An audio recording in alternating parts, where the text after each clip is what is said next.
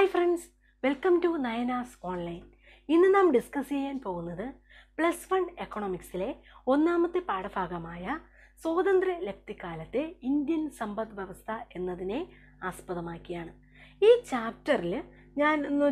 ചാപ്റ്ററിൽ നമ്മൾ മെയിനായിട്ട് വരുന്ന ചില ടേംസിനെ മാത്രമാണ് ഇന്ന് നാം പരിചയപ്പെടുന്നത്. ഈ പാഠഭാഗത്ത് എന്തെല്ലാം ഉൾക്കൊള്ളിച്ചിരിക്കുന്നു, ഏതെല്ലാം ആശയങ്ങളുണ്ട് എന്നതിനെ കുറിച്ച് മാത്രമാണ് നാം ഇന്ന് പഠിക്കാൻ പോകുന്നത്. ഡീപ്പായിട്ടല്ല, ഓരോ ടേംസും അതിൻ്റെ അതിൻ്റെ ഇമ്പോർട്ടൻസും അതിൻ്റെ മീനിങ് മാത്രമേ ഞാൻ ഇന്ന് പറയുള്ളൂ. തുടർന്നുള്ള വീഡിയോസിൽ ബാക്കി ഡീപ്പായിട്ട് ഞാൻ എടുക്കുന്നതാണ്. ഇന്ത്യ നമ്മുടെ മാതൃരാജ്യമാണ്. സാമ്പത്തികപരമായിട്ട് വളരെ അധികം മുന്നേറിക്കൊണ്ടിരിക്കുന്ന ഒരു രാജ്യമാണ് നമ്മുടെ ഇന്ത്യ. പിന്നെ അതുപോലെ തന്നെ ഇന്ത്യ ഒരു വികസ്വര രാജ്യമാണ്. സ്വാതന്ത്ര്യലബ്ധിക്കാലത്ത് ഇന്ത്യ അഭിമുഖീകരിച്ച പ്രധാനപ്പെട്ട പ്രശ്നങ്ങളും അന്നത്തെ ഗവൺമെൻറ് കൊണ്ടുവന്ന ചില ചിന്താഗതികളും പിന്നെ അതുപോലെ തന്നെ ചില റേറ്റ്സും ചില കാര്യങ്ങളും കൃഷിരീതികളും പിന്നെ ജനന മരണ നിരക്കുകളും പിന്നെ ദേശീയ വരുമാനം, പ്രതിശീർഷ വരുമാനം, അങ്ങനെയുള്ള ചില കാര്യങ്ങളാണ് നാം ഇന്ന് ഈ വീഡിയോയിൽ ഡിസ്കസ് ചെയ്യാൻ പോകുന്നത്. എന്താണ് ഡെക്കാമുസ്ലിം? ഡെക്കാമുസ്ലിം എന്ന പദം കൊണ്ട് എന്താണ് അർത്ഥമാക്കുന്നത്? ബംഗാളിൽ നിർമ്മിക്കുന്ന ഒരു ഇനത്തിൽപ്പെട്ട പരുത്തി തുണിയാണ് ഡെക്കാമുസ്ലിം. ബംഗാളിൽ നിർമ്മിക്കുന്ന ഒരു തരത്തിൽപ്പെട്ട തനതായ ഗുണമേന്മയുള്ള ഒരു നല്ല പരുത്തി തുണിയാണ് ഡെക്കാമുസ്ലിം. പിന്നെ നമുക്ക് നോക്കാം നാഷണൽ ഇൻകം അല്ലെങ്കിൽ ദേശീയ വരുമാനം. ദേശീയ വരുമാനം എന്ന പദം കൊണ്ട് എന്താണ് അർത്ഥമാക്കുന്നത്? National income is the money value of all final goods and services produced in A country during an accounting year or financial year.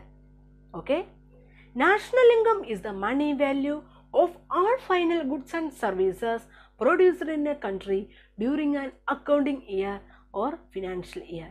ഞാനിങ്ങനെ ഇംഗ്ലീഷ് പറയുകയാണെങ്കിൽ മിക്കവർക്കും ഇങ്ങനെ മനസ്സിലാവാൻ പ്രയാസമുണ്ട്. അതുകൊണ്ട് ഞാൻ മലയാളത്തിലും കൂടെ എക്സ്പ്ലെയിൻ ചെയ്യുകയാണ്.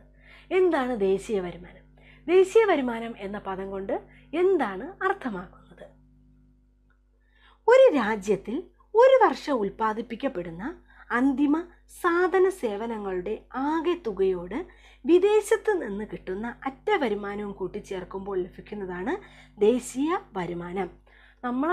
നമ്മുടെ രാജ്യത്ത് ഉൽപ്പാദിപ്പിക്കുന്ന അന്തിമ സാധന സേവനങ്ങൾ, ഗുഡ്സ് ആൻഡ് സർവീസസ് പ്ലസ് വിദേശത്ത് ഉൽപ്പാദിപ്പിക്കുന്ന സാധനങ്ങളുടെ തുക, ഇതാണ് ദേശീയ വരുമാനം. ഓക്കെ, അടുത്ത വാട്ട് ഈസ് percapita income, പ്രതിശീർഷ വരുമാനം. The term percapita income means is the income per head. നമുക്ക് അത് എങ്ങനെ കാൽക്കുലേറ്റ് ചെയ്യാം? National income is equal to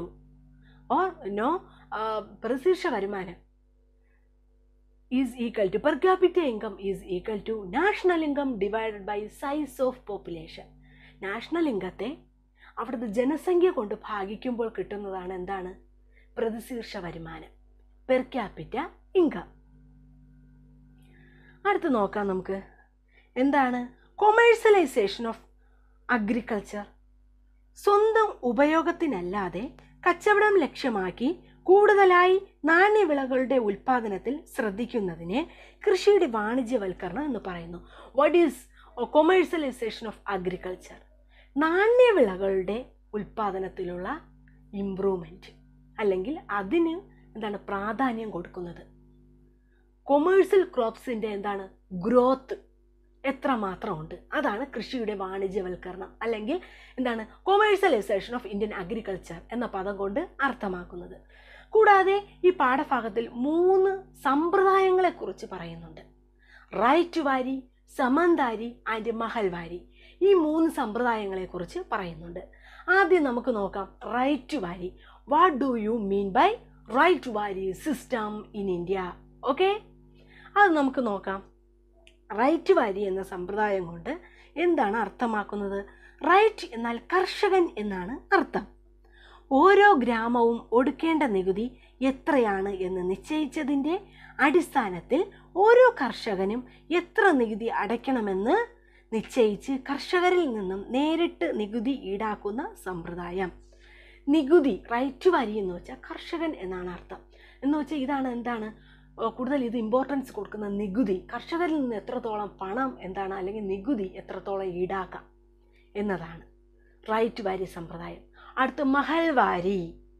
Mahalwari, what do you mean by Mahalwari system?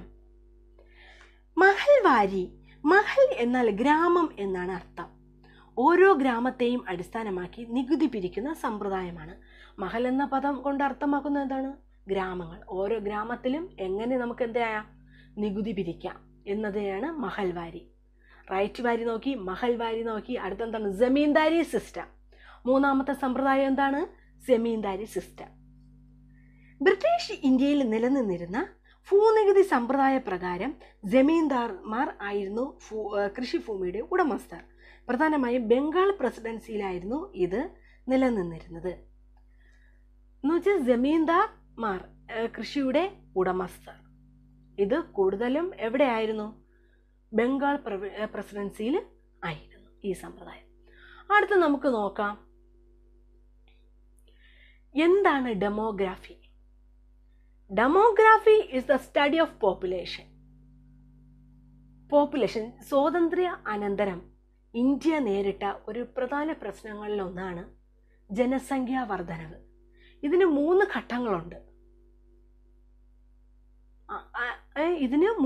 ഘട്ടങ്ങളുണ്ട്. ജനസംഖ്യാ വർധന ഉണ്ടായാൽ നമ്മുടെ എന്താണ് സമ്പദ് വ്യവസ്ഥയിലെ അല്ലെങ്കിൽ economic growth and development will be decreasing. സാമ്പത്തിക വളർച്ചയും വികസനവും എന്താണ്? ഡിക്രീസ് ചെയ്യപ്പെടും, കുറയും. ഉദാഹരണം, തൊഴിലില്ലായ്മയെ സ്വാധീനിക്കുന്ന ഘടകങ്ങൾ നമ്മൾ നോക്കുകയാണെങ്കിൽ ഏതൊക്കെ വരും? ഒന്നാമത്തെ ഇൻഫ്ലേഷൻ, പണപ്പെരുപ്പം. Too much money chases to few goods, അതാണ് ഇൻഫ്ലേഷൻ. അടുത്ത രണ്ടാമത്തെ നോക്കാം, increasing the size of population or population explosion, ജനസംഖ്യാ വിസ്ഫോടനം. ജനസംഖ്യ കൂടിയാൽ എന്ത് ചെയ്യും? തൊഴിലില്ലായ്മ വർദ്ധിക്കും, തൊഴിലില്ലാത്ത അവസ്ഥ വർദ്ധിക്കും. What do you mean by എന്താണ് unemployment? People are able and willing to do work but they have no work to do. എന്ന് വെച്ചാൽ എന്താണ്? വർക്ക് ചെയ്യാൻ താല്പര്യമുണ്ട്, പക്ഷേ വർക്കില്ല, ജോലിയില്ല. അതാണ് തൊഴിലില്ലായ്മ. പിന്നെ പോവർട്ടി, തൊഴിലില്ലായ്മയെ സ്വാധീനിക്കുന്ന വേറൊരു ഘടകമാണ് പോവർട്ടി. പോവർട്ടി അറിയാലോ, ദാരിദ്ര്യം. അബ്സല്യൂട്ട് ആൻഡ് റിലേറ്റീവ് പോവർട്ടി, 2 തരത്തിലുള്ള പോവർട്ടി ഉണ്ട്. Absolute and relative poverty, APL and BPL, above poverty line and below poverty line. Government കൊണ്ടുവന്നിട്ടുള്ള രണ്ട് എന്താണ് ദാരിദ്ര്യ രേഖകളാണ് എന്താണ്? എബോവ് പോവർട്ടി ലൈനും ബിലോ പോവർട്ടി ലൈനും.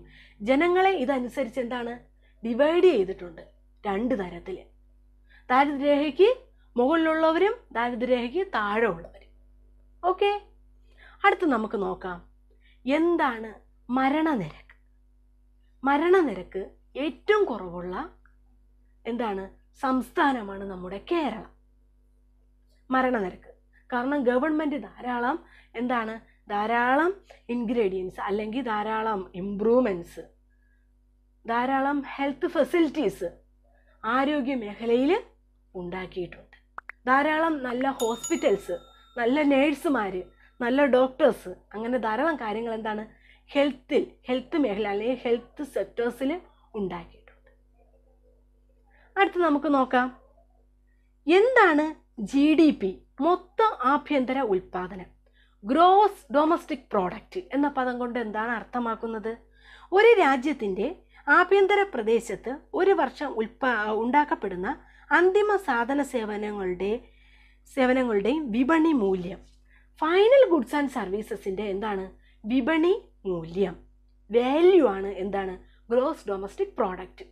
ഫൈനൽ ഗുഡ്സ് ആൻഡ് സർവീസസ്, അന്തിമ സാധന സേവനങ്ങളുടെ എന്താണ് ഏറ്റവും അവസാനത്തെ മൂല്യം, ലാസ്റ്റ് മൂല്യം, അതാണ് GDP. അടുത്ത് നമുക്ക് നോക്കാം വളർച്ചാ നിരക്ക്, അടുത്ത് ശിശുമരണ നിരക്ക്, അടുത്ത് ജനന നിരക്ക്. ഈ 3 കോൺസെപ്റ്റും പരസ്പരം എന്താണ് ഇന്റർലിങ്ക്ഡ് ആണ്. Inter related to each other. ഈ 3 കാര്യങ്ങളും എന്താണ്? പരസ്പര ബന്ധിതമാണ്. ഒന്നാമത്തെ നമുക്ക് നോക്കാം, വളർച്ചാ നിരക്ക്, ഗ്രോത്ത് റേറ്റ്. ഓക്കെ, മൊത്തം ആഭ്യന്തര ഉൽപാദനത്തിൽ ഒരു വർഷം കൈവരിക്കുന്ന വർധനവ്. നമ്മൾ മൊത്തം ആഭ്യന്തര ഉൽപാദനം, ഗ്രോസ് ഡൊമസ്റ്റിക് പ്രോഡക്റ്റിൽ എന്താണ് ഒരു വർഷം ഉള്ള അളവ്, അല്ലെങ്കിൽ അത് എത്രമാത്രം ഉൽപ്പാദിപ്പിക്കപ്പെടുന്നു, സാധന സേവനങ്ങൾ നമ്മുടെ രാജ്യത്ത് എത്രമാത്രം ഉൽപ്പാദിപ്പിക്കപ്പെടുന്നു എന്നതിനെ അടിസ്ഥാനമാക്കിയാണ് മൊത്തം വളർച്ച. ഓക്കെ, എന്താണ് ശിശു മരണ നിരക്ക്? What do you mean by infant mortality rate?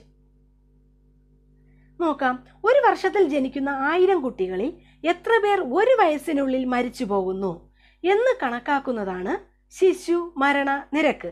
ഒരു വർഷത്തിൽ ജനിക്കുന്ന 1000 കുട്ടികളിൽ എത്ര പേർ മരിക്കുന്നു എന്നതാണ് ശിശു മരണ നിരക്ക്. ശിശു മരണ നിരക്ക് ഏറ്റവും കുറവുള്ളത് നമ്മുടെ കേരളത്തിലാണ്. ഓക്കെ, എന്താണ് മരണനിരക്ക്? What do you mean by death rate? ഒരു വർഷത്തിൽ 1000 പേരിൽ എത്ര പേർ മരണമടയുന്നു? 1000 പേരിൽ ഒരു വർഷത്തിൽ എത്ര പേർ മരണമടയുന്നു? ഇതാണ് എന്താണ് ഡെത്ത് റേറ്റ്. ഓക്കെ, അടുത്ത് നമുക്ക് നോക്കാം, what do you mean by tariff? Tariff എന്നാൽ എന്ത്? ഇറക്കുമതി ചെയ്യുന്ന സാധന സേവനങ്ങളിൽ ഏർപ്പെടുത്തുന്ന ചുങ്കമാണ് താരിഫ്. ഇറക്കുമതി ചെയ്യപ്പെടുന്ന സാധന സേവനങ്ങളിൽ ഏർപ്പെടുത്തുന്ന ചുങ്കമാണ് താരിഫ്. ഇത്രയും കാര്യങ്ങളെക്കുറിച്ചാണ് നമ്മൾ ഈ ചാപ്റ്റേഴ്സിൽ ഡിസ്കസ് ചെയ്യാൻ പോകുന്നത്. ഏതൊക്കെയാണ്? കുറേ കാര്യങ്ങൾ ഞാൻ പറഞ്ഞായിരുന്നു. സെമീന്ദാരി, റൈറ്റ്വാരി, മഹൽവാരി സിസ്റ്റം, എന്താണ് GDP, പിന്നെ എന്താണ് ദേശീയ വരുമാനം, എന്താണ് പെർക്യാപിറ്റ ഇൻകം, പിന്നെ താരിഫ് എന്നാൽ എന്ത്, അങ്ങനെ എന്താണ് ഗ്രോത്ത് റേറ്റ്, എന്താണ് മരണനിരക്ക്, എന്താണ് ശിശു മരണനിരക്ക്, എന്താണ് വളർച്ചാ നിരക്ക്, അങ്ങനെ മരണനിരക്ക്, അങ്ങനെയുള്ള കാര്യങ്ങളെക്കുറിച്ച് ഇതെല്ലാം ഡിസ്കസ് ചെയ്ത് കഴിഞ്ഞു. നമ്മൾ ഇതിനെക്കുറിച്ചൊക്കെയാണ് നമ്മൾ എന്ത് ചെയ്യുന്നത്, ഈ പാഠത്തിൽ നമ്മൾ എന്ത് ചെയ്യുന്നത്, ഡിസ്കസ് ചെയ്യാൻ ഉദ്ദേശിക്കുന്നത്. ഇനി അടുത്ത വീഡിയോസിൽ ഇതിൻ്റെ കണ്ടിന്യൂഷൻ ആയിരിക്കും. Thank you.